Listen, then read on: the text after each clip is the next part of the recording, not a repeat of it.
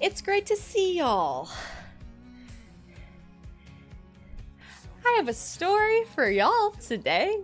It has been quite the freaking day. Listen, I'm gonna tell you a story. I'm gonna paint a journey of my day, but I would like the first thing to be said that this is not my fault. Okay? I don't think it's my fault. No, it's not my fault. Okay. Picture. I work from home. So I have a friend coming over. I work from home. She works from home too. And so sometimes, usually once a week, we'll have a co-work day where usually in the past, I've gone to her apartment to co-work. However, this week, we just recently got patio furniture. And funny enough, the patio furniture arrived like a week before it was supposed to arrive. And so I got to build it a week before we were even expecting it. It's out there. And then we were like, hey, we have patio furniture now. We'll go to Nisivos' place instead. So I'm working away. I have a meeting starting at 7:30 a.m. this morning. So I'm up and working. She's not supposed to get to my place until 9. She's running a little bit late, whatever. She calls me and she's like, hey, my meetings are over. She goes, hey, do you have any meetings right now? And I was like, no. And she goes, okay, do you have any meetings soon? I'm like, my next one's not for 2 hours. No, why, what's up? And she goes, okay, so don't panic, but your car got broken into and you're gonna wanna come look at this. And I was like, I think my initial response, she quoted this back to me later, was, ow, fuck. So I grabbed my keys and I sprint on over. So my apartment complex, we only get one spot per unit and Ziva gets the spot. He drives his car more often. It makes more sense. His car's nicer, whatever. So I park on the street, but the parking directly in front of our complex wasn't available, so I had to park around the corner, and I hadn't checked on my car in about 6 days because I had driven it last Friday and then hadn't had any need for it since then. So I go up, and my front left window shattered. There is glass everywhere, and so my initial thought is just, fuck. I've never had a window broken into before. I've honestly never had my car broken into before. I think part of that is shitty car privilege because who's gonna break into my car? There's nothing valuable in there. What would you possibly want from my shitmobile? So I get down there and we're investigating. We're like, okay, what's the story here? It was the weirdest crime. First of all, I had nothing of value in my car. I don't keep valuable things in my car at all. So I have no idea what initially interested them to get in, but we're thinking they might have actually just been interested to get in for the car parts. As we're looking around, first, the gear shift is missing. They've stolen the gear shift. It's not there. And the car is in drive, but the e-brake is on. We investigate more. We're looking around. They've of course gone through my console and they stole, I had some jewelry hidden away. They stole a perfume bottle, a Britney Spears perfume bottle from 2008 perhaps, that I have kept in my car ever since then because I hate the smell, but it was there just in case of I'm very stinky, I need something to cover it, emergency. So they stole that. And they stole some miscellaneous jewelry I had inside my console and nothing of real value. I don't carry things of real value in my car. I don't own things of value. So anyway, then we're going around to investigate, and the front grille of my Honda is also missing. The front that's just the grille across the front that says Honda is gone. It's just gone. And also, by the way, I went through later and I was Googling how much these are worth. The gear shift you can get on eBay for 50 and the front thing you can get on eBay for 60. They're not expensive parts. They're $100 max. But then, of course, replacing the window is going to cost me anywhere from $200 to $500 depending. So, okay, I'm okay, shit, whatever. I'm thinking, I wonder if they were trying to get into the engine because the grille was not torn out. The screws were removed. So whoever this person is removed the screws of the grill, took it out. But the way my car is, if you remove the grill, you can't pop the engine. You have to go inside and unlatch it from there. And so then we were thinking, well, maybe possibly they were trying to get into the engine, couldn't, and then said, okay, never mind. They broke the window so that they could open the engine compartment and then put it up there. Right? Because I don't know if they took my catalytic converter. I didn't feel like getting on the ground to investigate. The mechanics will figure that out. But potentially maybe there was something under the hood of value to them.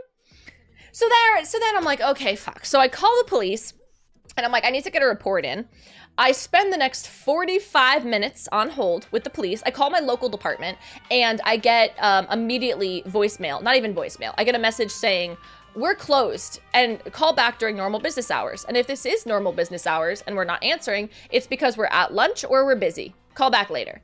So I try calling periodically, no one picks up. So I eventually get another number for like the greater San Diego area to report it. I'm on hold for 45 minutes. At this point, I'm calling AAA, I'm calling my mom because we share a AAA account, so they're notifying her, and I'm like, no, it's not about you, it's about me, like, it's fine. Calling my dad, I'm like, you're a mechanic, what do I do? So I'm figuring it out. I finally get an answer. I finally get someone on the line after 45 minutes of waiting. Fantastic customer service. And they're like, oh, unless it's $10,000 of damages, we won't send out an officer. Fill out a thing online and hang up on me. I was like, okay, thank you. Very cool. I know, such a smart thing, not answering the phone to a local PD. I know, really cool.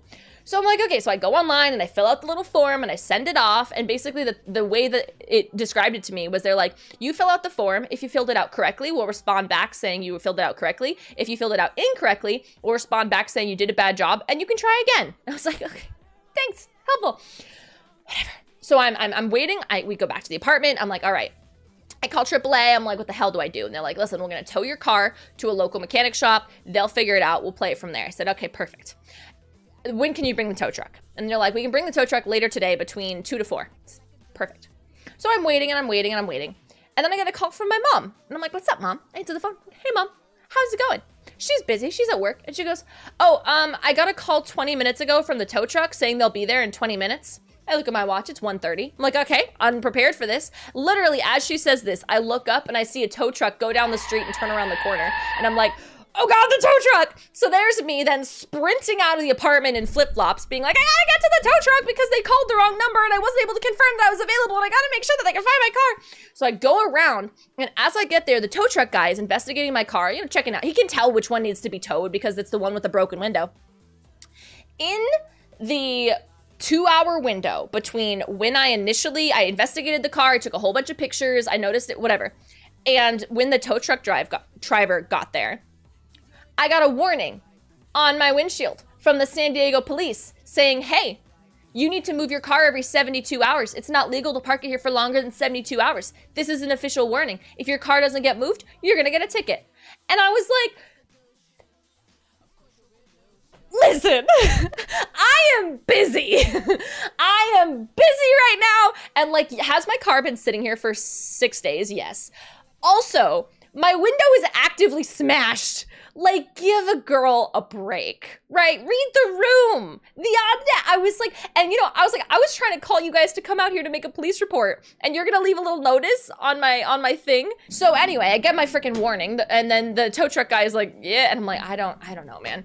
So they tow off my car, so now I have to wait. But the thing is, too, honestly, truly, they better have stolen my catalytic converter, because I swear to God, if they broke into my car and broke my window just to steal my gear shift, steal my grill, and steal like a sweater, a Britney Spears perfume, and some other miscellaneous shit, I am going to lose my mind.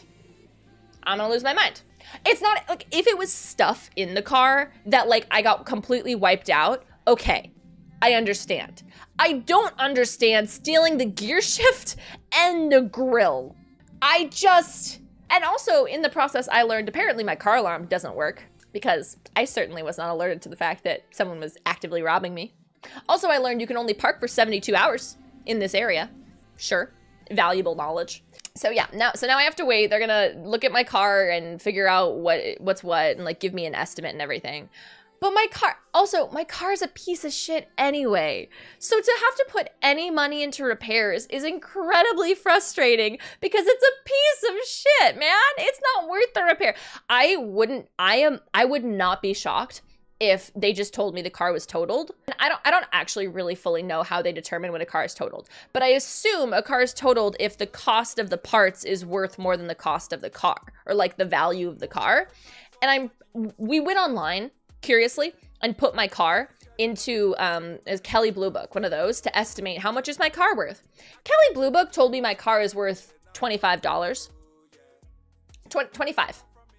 $25.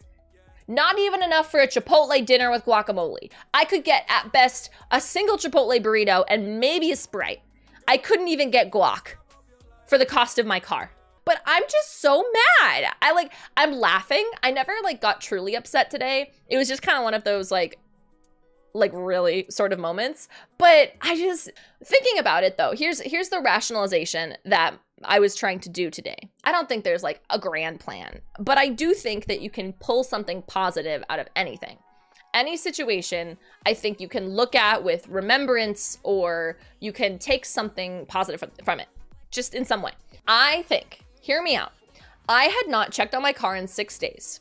I got a warning on it today. I would not have checked on my car for another week, maybe?